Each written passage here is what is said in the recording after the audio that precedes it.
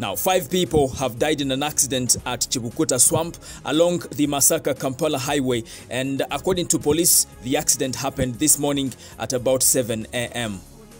The accident involved a motor vehicle registration number UBM 489B and a Mercedes-Benz registration number UAM 445B. It's reported that all vehicles were moving from Kampala side heading to Masaka. Now, the deceased, whose identities have not been established yet, include 5 females and 2 male adults who were passengers in the Toyota taxi. Additionally, 5 victims have been rushed to Ngozi Hospital.